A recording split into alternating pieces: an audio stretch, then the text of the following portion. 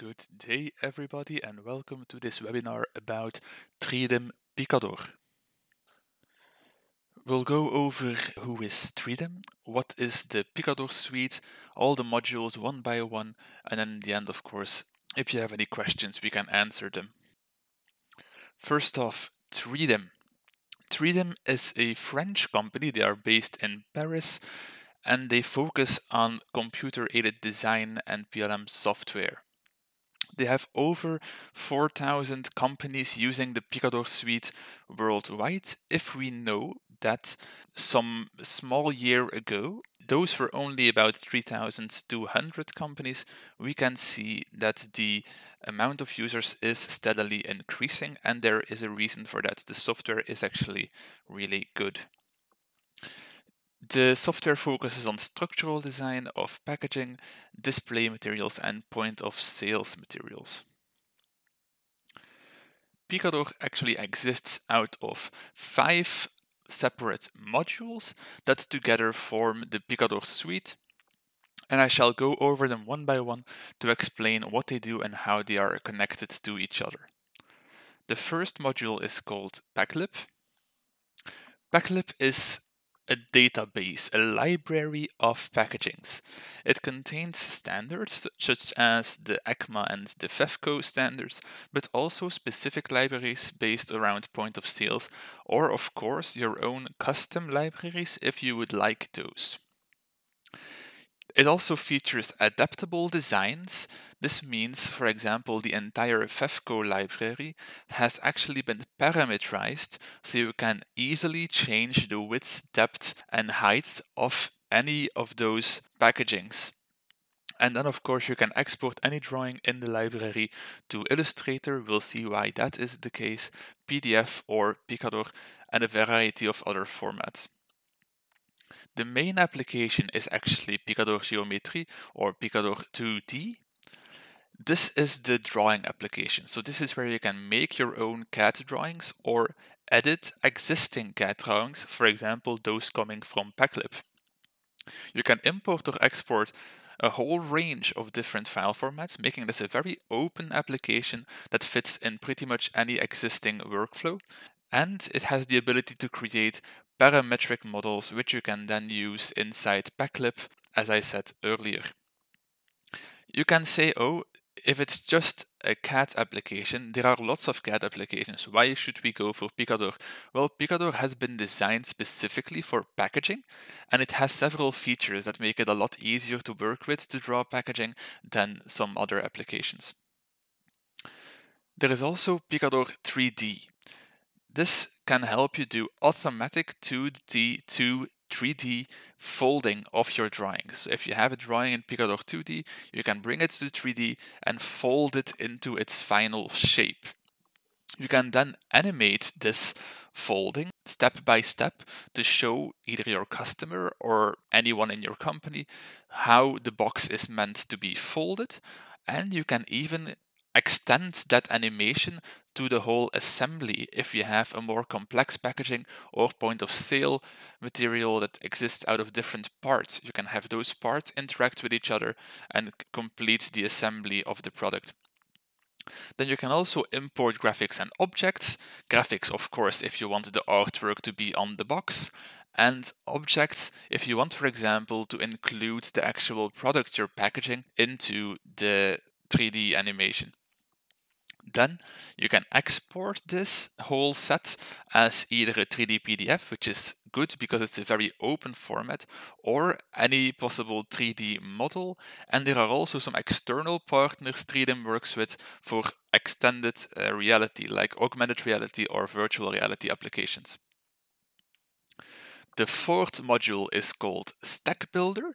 StackBuilder is more of a logistics application, which can help you determine what the optimal way is to fill a case with your box, or to palletize those cases, or to load those pallets in a truck, or all of the above. There is also a feature for strength analysis of such a pallet of the boxes, and you can get this whole thing as a nice clean HTML report. And then there is the cutting application, from which you can control pretty much all cutting tables. You can see a list here. If you have a table that is not in the list, there is a good chance it is also supported. If for some bizarre reason it is not supported, treeDiM will definitely help you extend the support of the application to include your table as well. The cutting application also helps you with imposition and sheet optimization, and it can do either cutting or milling. Now, this isn't really a production tool. This is more of a prototyping tool. So let's say you are creating your own packaging and you want to have it in your hands, fold it, see if everything works out the way you want it. You can send it to the cutting table, have it cut, go collect it, see if anything is wrong with it, make some small changes and send it back to the cutting table. In your normal workflow, you would just send the file to the workflow and have it find its way. But it's a really nice tool if you want to be quick. Let us jump straight into the demonstration of the product. You can see I am working with a Windows right now. The Picador applications over here are actually Windows applications. Now, I was showing you my presentation on a Mac. I am actually working with a MacBook Pro. So this is running on a virtual machine. This is not a problem. It runs really smoothly. So even if you don't have a Windows, you can still use the Picador suite if you are running a virtual machine like I am. There are 5 applications and all 5 of them are here on my desktop. I shall go over them from the top to the bottom. Let's start with the first application, Paclip. Okay, here we are. This is the start screen for Paclip. We have the root folder on the top left here. As I said, it's just a database. So you have the root folder and then you have all the folders in there, and then in there you have packagings. So in the database, we have, as I said, the ECMA and FEFCO library. If I click FEFCO, for example, we will get all the different categories. Then I can click a certain category. Then I can click a certain box. Let's say I'll click this box. Then we have the 2D drawing for the box and the 3D model. If I click the drawing, we will see the drawing. And at the right, we can see all the parameters for this specific drawing. So it's not just the drawing, it also has all these settings. If I go to the length, for example, we can see that any measurement of the box that has to do with the length can be changed. The same way for anything to do with the width, anything to do with the height, the extension of the flaps. If we want to have control over the glue flaps, we can do that as well. If we want to have handholds, I can create handholds in the box. All of these are parameters. Now, for the entire FEFCO library, as I said, these are already present. For some other packagings in the library, this is not the case. If you need these for some specific model, you can ask us, you can ask treeDiM. We will happily help you get one of these done. But in the end, you can actually create these yourself inside Picador 2D, but that is actually a whole separate webinar, so we might do that separate video at some point. Okay, so let me go back to the root. And you can see I also have a folder here called 4Ps. If I click 4Ps, there are some packagings in here. So this is part of the reason why Paclip is so easy to use. You can actually add all your own variations of packaging, so either completely custom drawings or just variations on the libraries. You can see this is actually a FEFCO 201. To your own folder, and you can get them there. So that means you can have a folder for your company with all your most used boxes. You can have a folder for your specific clients for each of them, and you know their packagings are in there. That way you can organize your stuff easily inside the Paclip library. Now, if you have the library, if you have your drawings and they are properly parameterized, you actually don't have to open the application a lot, because you can just get your box, edit the size to what you want, and export it, and you're done. Of course, if you want to edit this, you can say go to PicGeom, Picador Geometry or Picador 2D. All of those are the same application. It opens in the 2D application, and you can say, oh, maybe I want to have a hole in the side of my box. I can add a hole in the side of my box. So it's very easy to take a packaging that exists in Paclib, bring it to the 2D application, make some changes, and then use that box. That way you don't have to draw everything from scratch and you don't have to stick to base models. You can actually make it completely personal. Let me close that up again. Back in the library. So if I go to the root again, there is one more thing that I would like to show you in Paclib, and it is over here. It is called Smart Assembly. This shows exactly how far we can go with the parameterized models.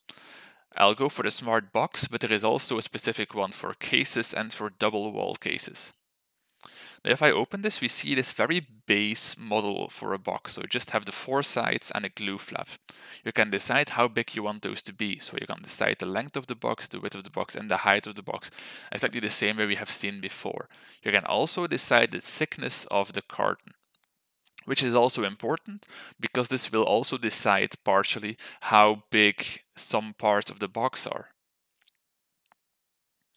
Then we have the top style and bottom style, and this is really where this gets cool. If I click on the top style, I can say, let's say I want a tuck end on this box. There we are, we have this thing, we have the side flaps all automatically created. If I change sizes, they automatically adapt with the size of the box. You can see everything changes the size as well. And then we can say, maybe I don't want to have a symbol. Maybe I want to have a lock tongue for that. There we are. We get this small slit in the top here as well. Once again, parameterized. Then I can go to the bottom style. Maybe I want this to be a semi-auto crash lock. There we are. We have it. We created our own custom box in like, half a minute? That's how fast this is to work with, and it's all exactly the size we want and the part we want. We don't need to draw a thing. So this is also a nice feature in the Paclib application. Then of course we can draw this to the 2D application, we can drag this to the 3D application, and we can see how this specific box will work for us. So that is pretty much Paclib. I'll close the application for now. And we'll go over to the second application called Picador, which is the main drawing application. Here we are in the blank Picador sheet. Okay, in Picador, let me zoom out a little bit. We have the x-axis and the y-axis, and we have all the tools all along the frame of the application. Now, how the application looks, where the tools are, is actually up to you. You can see if I take these text tools, I can drag them around, I can put them in a separate bar, I can actually place those where I want them to be. So your application might not look exactly like my application, but it might be better for you personally. There is no one forcing you to work with it the way I have it set up right here. On my left though, I have the drawing tools. So all of these are tools that I can use to draw my model. Then at the top I have some manipulation tools. Over here I have everything that has to do with dimensions. And over here I have everything to do with the parameterized models. The blue ones, as I said before, are text tools. Anything you draw in here can be drawn using different structure lines. So I can open this up. You can see I have cut lines, perfo crease, construction lines, perforations, crease lines. I have a lot of different line types. When using these line types, they will be a spot color and a separate layer, so you can use them in pretty much any workflow to determine what kind of line you want them to be. Now I'll draw a model here. Let me use the rectangle tool. I'll click the center. You might be able to see my cursor changes its look, and it selects the exact center of those two axes. Having the cursor do that makes it very easy to draw extremely accurately. Lines will always exactly touch each other. They will not cross, they will not have little gaps, and that makes it a lot better to work with than, for example, Illustrator, where often the problem is that the lines cross or not exactly touch each other, creating not completely closed cutting lines for the table. In Picador, there are a lot of small tools that help you make sure everything is fine. I can tap the X button to get this. With this, I can actually determine how large I want this rectangle to be. So let's say I want to have 100 millimeters on the x-axis, and I want to have 50 millimeters on the y-axis. I'll confirm, and I get exactly that size of rectangle. Now, another tool that is really cool is the Add a Face tool. If I click this tool, I get a different kind of cursor. I can select this line, and you can see it draws an extra face from this line. I can once again press my X on the keyboard, and I get a different window, distances, because they're always going around the x-axis now, so I don't have to determine that specifically. I will say the thickness of my box is 1.5 millimeters, and the length of this flap I want to be 50. I can say OK. You can see it actually added two faces because of those instructions, one being 1.5 millimeters and one being 50. And the lines in between have been automatically converted to be folding lines instead of cutting lines. I made this gap because it will be useful later in the structure of this box. Now we'll add another face over here that I want to be 50, and I will add a flap over here that I want to be 45. Now you can see later this flap will fold upwards, this flap will fold upwards, and the thickness of the carton of this will be exactly this. That means I don't need this fold line, I only need this outer fold line. So I will use my eraser tool to erase that fold line already. Now I only drew one quarter of the box that I want to draw, so I can use a selection tool, box selection, that selects everything I hover over right now.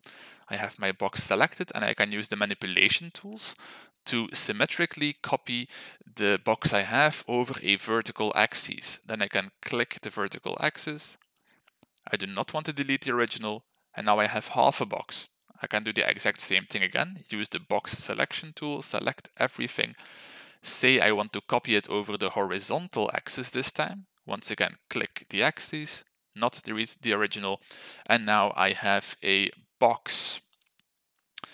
Now, of course, we have these cutting lines going through them. We do not want those. So I shall again use the box selection, select those lines, and remove them. I think, yes, indeed, because I made that extra gap earlier, this is a separate line, so I can also just click the eraser tool and erase those lines.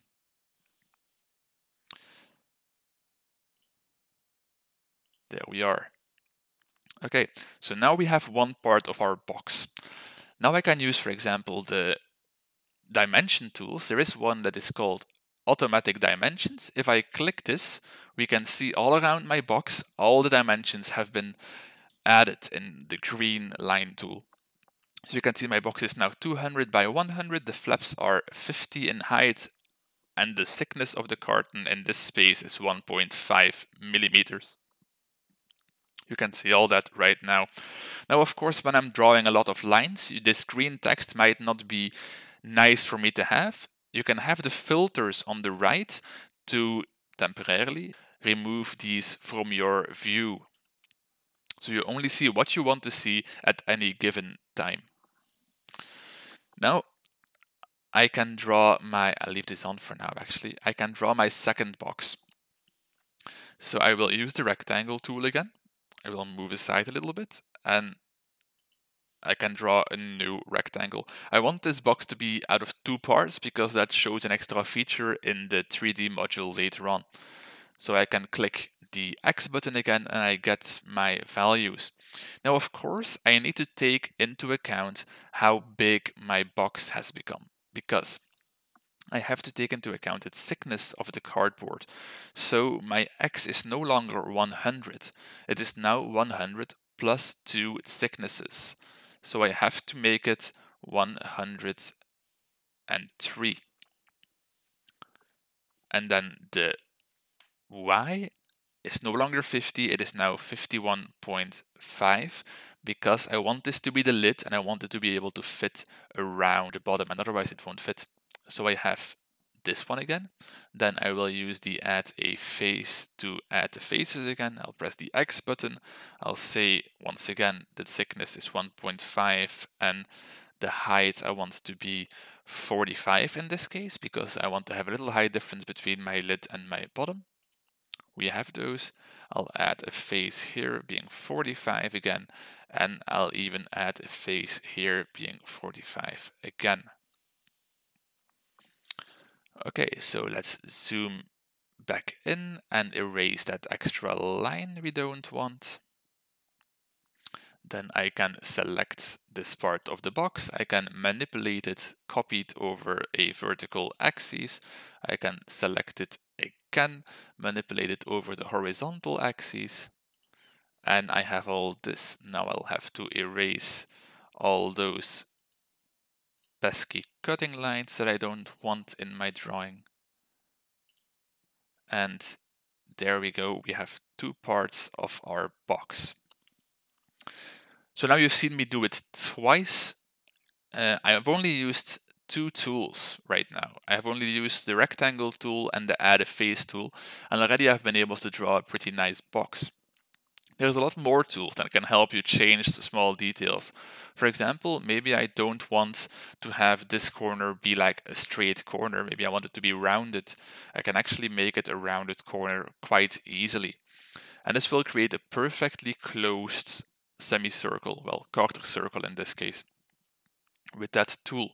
Now maybe it's not a rounded off corner I want. Maybe I want it to be a angled corner, so I can once again give a dimension. This time I'll have to give the angle I want that corner to be at, and you can see now it's an angled corner. So let me zoom in. There we are. You can actually edit these in a lot of ways. Then there's also another type of line that I haven't used yet, and those are the construction lines. So we have vertical and horizontal construction lines, but also orthogonal lines, parallel lines at a distance, and angled construction lines. So that way you can draw a non-permanent line. For example, on the middle of this line, I can draw this line, or on an angle in between this line and that corner, I might want to have an angle of 45 degrees, and I can add that line as well. This can help you make specific adjustments to the box you're drawing, because they also interact with your mouse pointer when you go over them. So you can mark specific spots that you want to have your line end up in, and because you can determine the location of these lines based on your distances, you can be very accurate in where you have those lines end up. And once again, you can see a filter was added over here on the right called construction. I can actually make those disappear because sometimes you have a lot of lines going on. And if I draw a new construction line, let's say, well, here again, you can see now I have a new construction line drawn, but the other ones are still gone. So you only have to see the construction lines you're actually using at any given time. And then you can just make it disappear again. Okay, so that's pretty much it for Picador 2D. I haven't gone over the parametric designs, but as I said, that's a whole new subject and that'll be a bit too much. There is another thing you can do here, and it's called technical data sheets, to create a printable A4 page, for example, that contains your drawing and a lot of variables you want about that drawing. So the name, the customer, the length of the cutting lines, for example. You can do a lot of information on those sheets. Let's move on to the 3D application. From every module, you have links to the other modules. So I showed you that in the Paclip. When we went to this application, we had a link to the 2D and the 3D. Over here, we have a link to 3D and to the cutting table module. So if I click the 3D fold button, of course, I have to save my file. So I'll click the save button and I'll put it on my desktop and I'll call it box because I am a very original person. Then I'll click the 3D fold button and we open the Picador 3D application. Okay, in the 3D application, we start by seeing our drawing the exact same way we see it in the 2D application, and we even get a few drawing tools here. So we get some tools with which we can adjust our drawing if that happens to be necessary. That makes it so if you see something happening in the 3D fold that you think, oh, that's not right, you can easily adjust some small details here, and then you don't have to go back to the 2D and back to the 3D applications.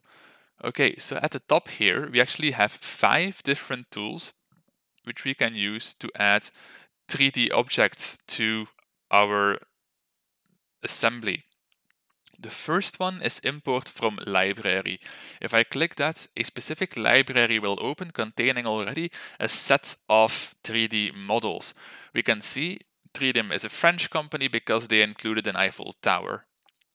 Usually I go for the Coke can in my examples. So let's say I open the Coke can and we get a 3D model of a Coke can here in our 3D parts list. Back to the 2D parts. The second button is import new solid. This is the exact same thing as the import from library, but instead of using anything that is already in the Picador library, you can actually use any 3D file you have yourself. So you can see right now, I'm attempting to upload a penguin 3D file that is on my desktop from my Mac. So you can upload any 3D model you already have. So maybe you have a 3D scan of your product, maybe you have an actual nice 3D model of your product, you can enter it straight away. And then we have the solid by revolution tool. You can use this to create a solid shape out of, for example, half a bottle, the way it is shown in the tool here. You can draw one line and then have it rotated around its center to create a solid part. If I use this button with the drawing I have right now, it'll just look like a giant donut, but we can have a look at that. So I'll just click it, I'll call it revolution, say OK, and we get a 3D model that is basically a giant donut because it's rotated everything around the center line. So that is not very useful for this thing, but you can use it to create a 3D model of, for example, a bottle or something simple like a cylinder if you want that. Back to the 3D entities. The last one is solid by extrusion. This does exactly what it sounds like. So instead of revolving around the center, it will just extrude upwards. I'll call this extrusion. Say, okay, you can determine the length here. And we have a extruded form for our boxes. So also not very useful here, but you can probably find a way to make that useful. Something interesting about all these tools is that you can actually have them interact with each other. And I will show you that in a minute using the Coke can. So I skipped one on purpose, the create new foldable solid, and that's what you will use when you're making 3D shapes out of your drawings from Picador 2D. So I'll click that one. I can call this top. Let's start with the top. Say OK, and nothing happens. And why is that? Because Picador doesn't know if I'm trying to use this drawing or this drawing. And Picador doesn't know yet what part of the drawing I want to be the solid part that is stuck to the bottom, the reference pane. So I'll go to the top, which is my left drawing, and I'll click on the middle pane, which is going to be my reference pane. So I'll click that, and we get a sheet of cardboard here, a 3D shape. Now, I personally like to have my view in perspective and to have the lines visible, because it makes it a lot easier to fold the box. In default, the brown part is the inside of the carton and the white part is the outside of the carton. Now, if I go to the bottom here, we get this whole new thing. We have this slider. I can slide the slider and the packaging will fold all the folding lines inwards 90 degrees. And then we get our closed box. But of course, this isn't very useful to anybody because a human wouldn't be folding the specific box that way. So I'll fold it open again and I'll go to the second tab called definition by step. First of all, I should set the thickness to 1.5 because that is the thickness I had in mind when I was drawing earlier. So in step 0, nothing is folded. In step 1, everything is folded. That means we can insert a step here. We can choose the angle we want to fold the part at, and then we can just click the part we want to fold. So I'll just fold up the glue flaps. Then I can insert another step and I can fold upwards the sides of the box, and we can see them fold in. And I do not need to insert the last step because there is already a third step in which everything is closed, which is what would happen next anyway. Now, if I go back to the definition by face and I click the play button for our slider, we will see that it folds up the glue flaps first, then the sides, and then eventually the front and the back.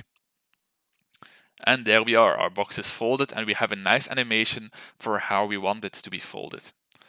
Then, of course, we have a step in which we can add the exterior material for the box. Now, we don't have the artwork for that yet, so I'll go back to the 2D application where we have this drawing.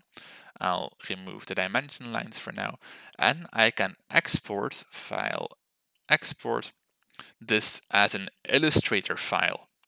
I can call it box, I'll put it on the desktop so I can find it easily, and it is an Illustrator file. You can see there is actually a lot of different file formats you can export this as. But for now, I'll choose Illustrator. I'll say save, and we should have it appear on the desktop. There we are. We will see that we have one big art box here containing both of our drawings. And we have separate layers for registration marks, for crease lines, half cut lines, and annotations.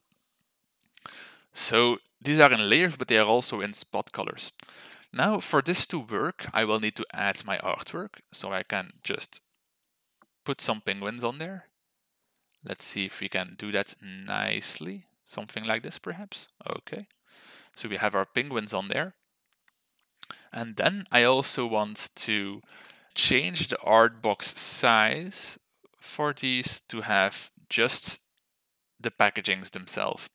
So if I go to the art box tool, I can actually say I want my artboard to be from here to here to this cut line, and then the final one to this cut line. That will be my first artboard, and I will create a second artboard the size of my second drawing. It's necessary to have these only to the end of the cutting line because that is what the 3D application will use to put the artwork on the box. Okay, so now I have my two artboards, one for my top and one for my bottom of my box. I can actually export these. Save for web, I'll use the legacy shape. Okay, so we can have those become JPEGs in the exact size. Well, you know, whatever, that doesn't really matter. I can have them in a certain size. And I can have them clipped to the artboard. And we should have them for both our artboards. So I can say save, put it on my desktop. Okay, so now I can go back to the 3D application. Oh, I drew a line. It doesn't really matter. Okay, so I can go back to the application. I can have the 3D application here, and I can go to the exterior material.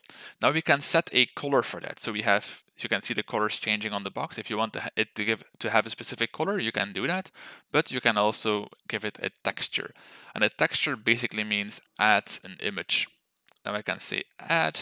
I can go to my desktop and I can open a file for that. So you can see now I have my artwork with the JPEG exported from Illustrator all over this box. Now you can do the same thing for the interior material in the following tab. Of course, probably your interior doesn't have a specific artwork, but you can still add a texture. Actually, when you install the Picador application, you can go to the C folder. So if I go to this PC and then the C drive, you actually have a folder called W Picador. This is automatically created when you install the application. And in there we have a folder called bin8 3D, and in there we have a folder called textures. In textures you get this base set of texture that's automatically added that comes with Picador. Now I have a carton in here. I can click that and I can give the inside carton. Of course, this isn't a very, I don't feel like it's a very high res texture, but maybe it's better than yellow, you know. And then of course we can also give the material edge a texture. So if I scroll and zoom in now, we can see the material edge is now corrugated board. You can determine the direction for that here with the X or the Y. You can change which sides have that texture and which sides have the like cut open side. Okay, then there is one more tab I haven't told you about, and it's the reference tab. This determines on the XYZ axis where this box is popped into the assembly. So I'll leave it where it is right now.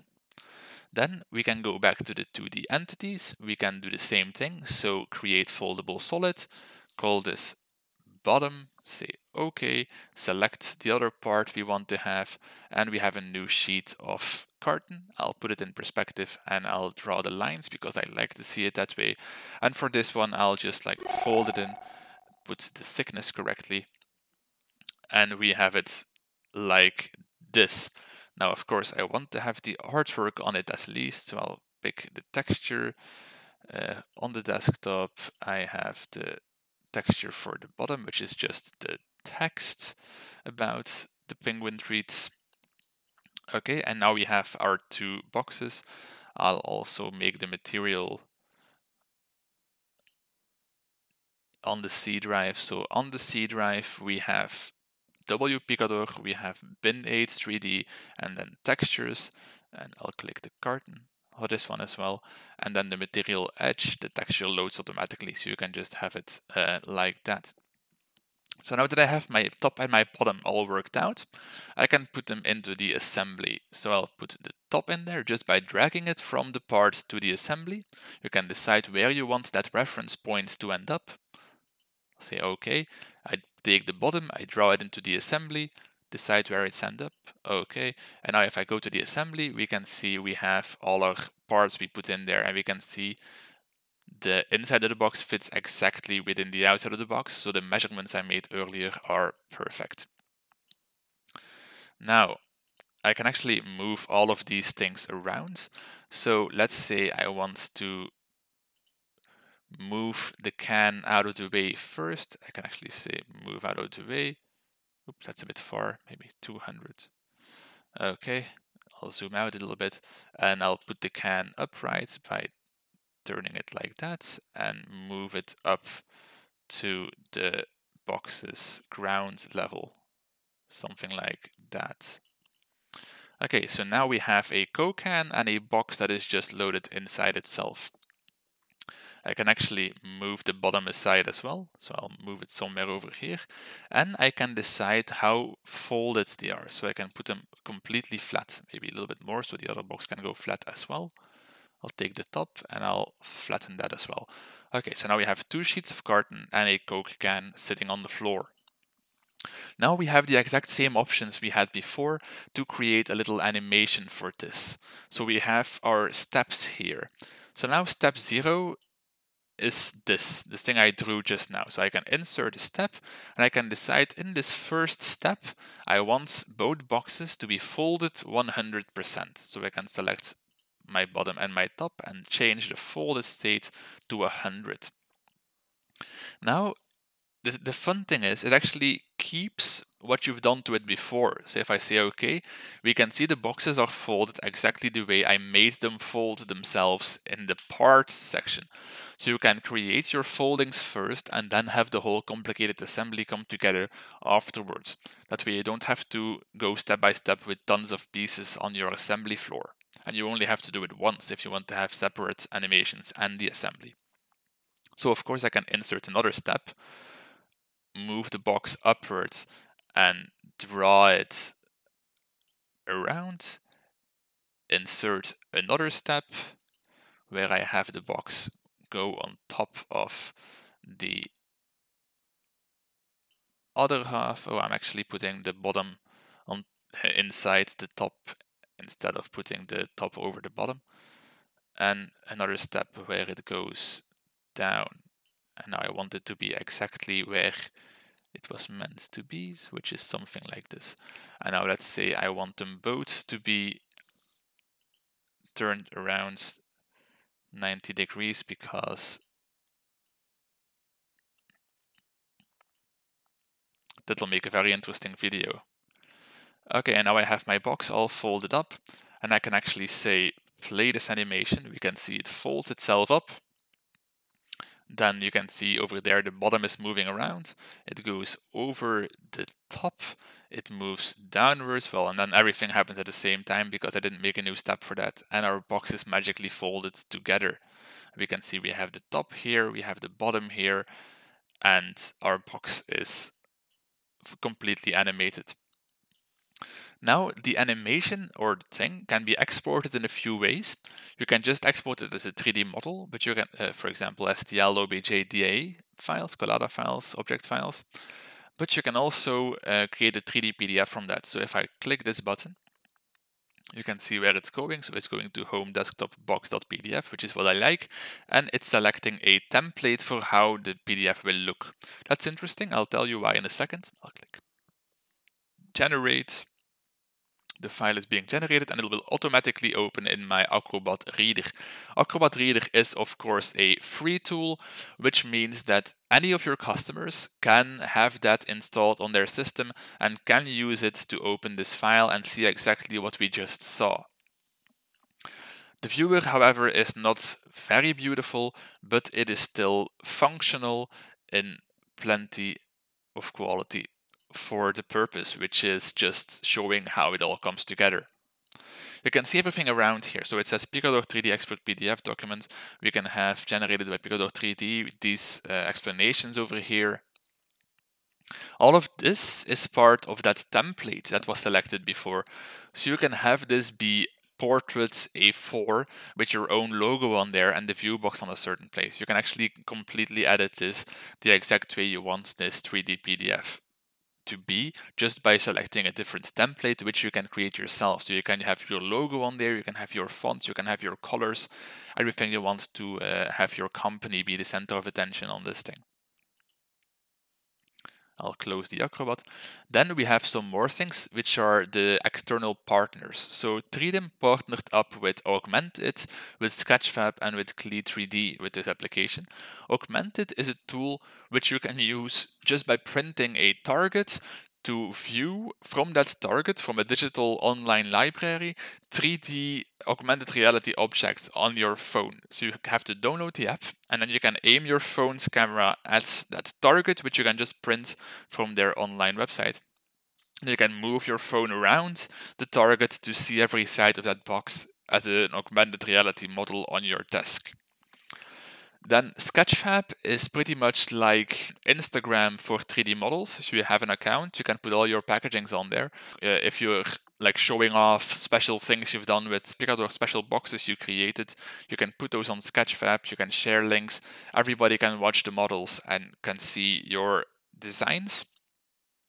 And then there is Clee3D, which does pretty much what Augmented does. It's also an augmented reality application.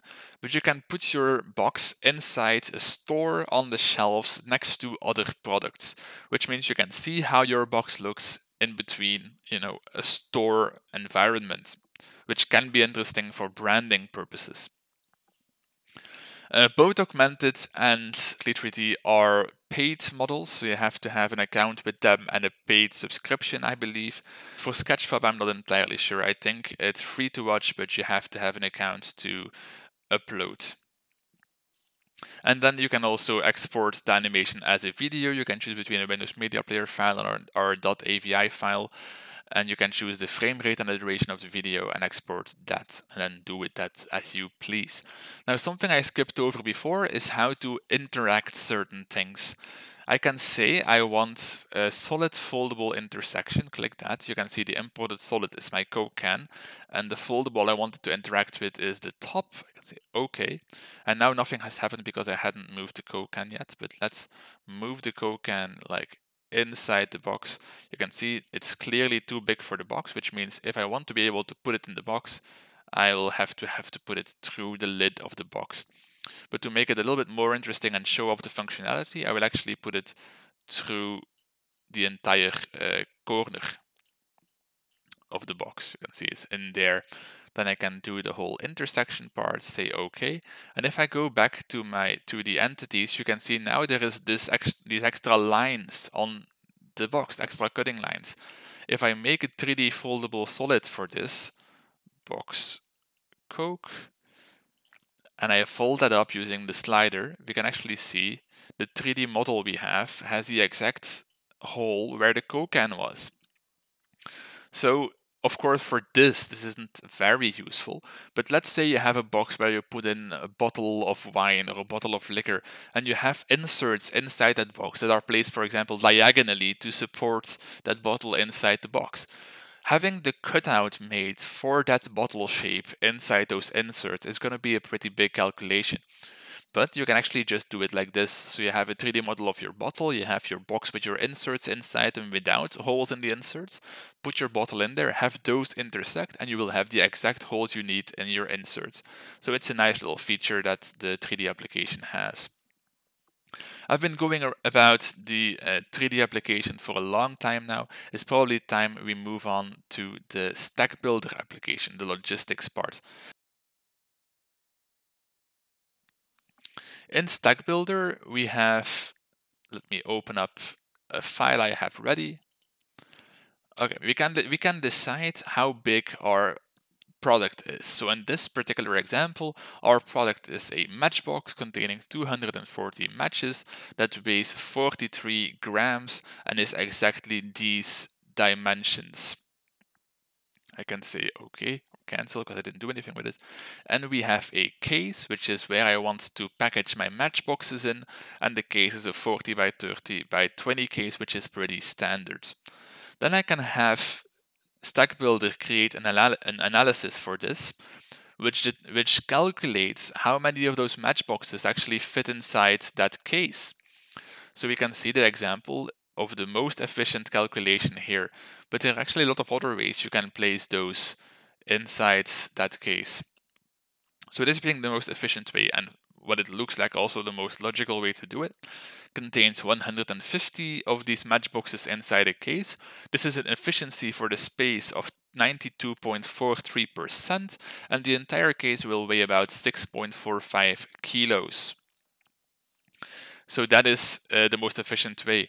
You can see if you go around to other options, if you like one of those others better, you can select those. You can see the efficiency for that and the weight for the box when you choose that.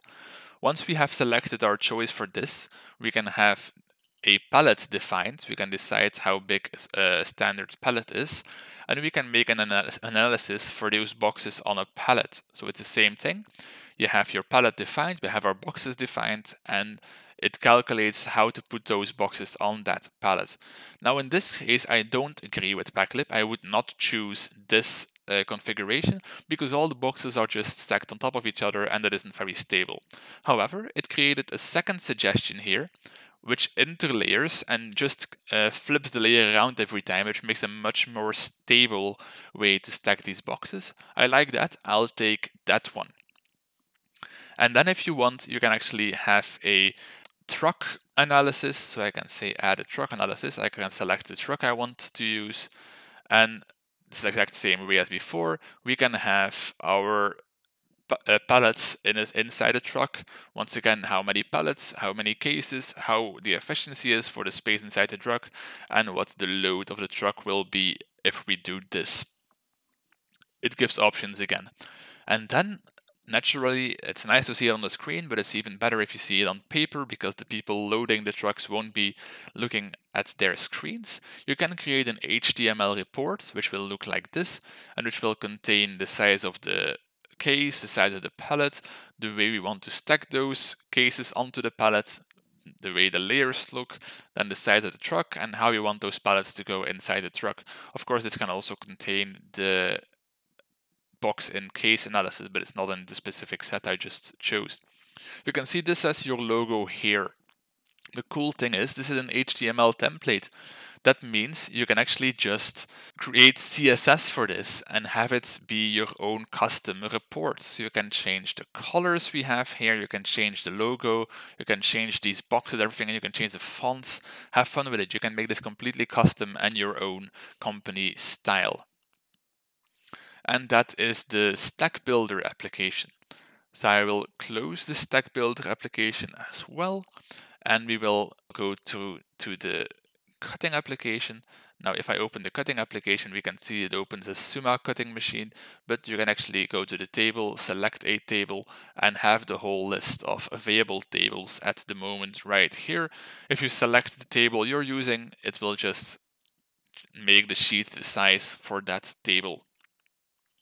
Now, of course, this is just an empty sheet. Normally, if we are in the 2D application and we say we want to go to the cutting table, we can click the launch decoupe and we can see our drawing onto the cutting table. Now, this supports step and repeat, it supports imposition, and it can even do sheet optimization on its own and put everything on there the way which is most efficient. But as I said before, this is mostly meant as a prototyping application to quickly send something to the table and have it cut out. Okay, and that was the last module. Thank you for joining us today and check out the other videos on our channel. Have a nice day.